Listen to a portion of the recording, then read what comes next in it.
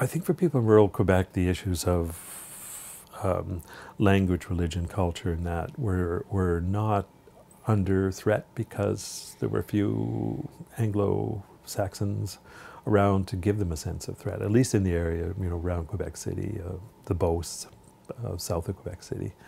I think people took all of these things for granted, and actually they still do. You go there now, hardly anyone speaks English.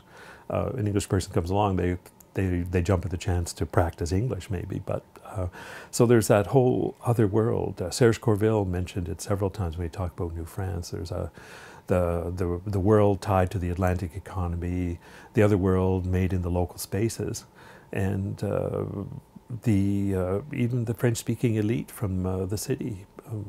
I don't think they represented the same world for the people of the rural areas.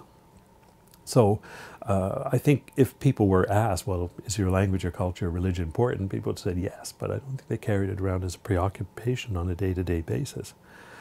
It's not to say that the concerns of the elite were misplaced, because the Union of 1841, for instance, was specifically designed to assimilate the French Canadians on Lord Durham's recommendation. But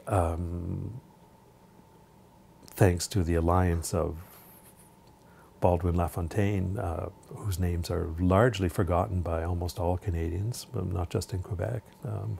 Maybe thanks to John Ralston Saul, their reputations will be put back where they deserve to be, on a very high pedestal. But thanks to their efforts, the worst things that people feared didn't happen, and a lot of good things came out of it. The alliance of French and English to build Canada, for instance. But I think the people in the rural countryside, again, had greater preoccupations. And when I ask my students today, how important are politics to you?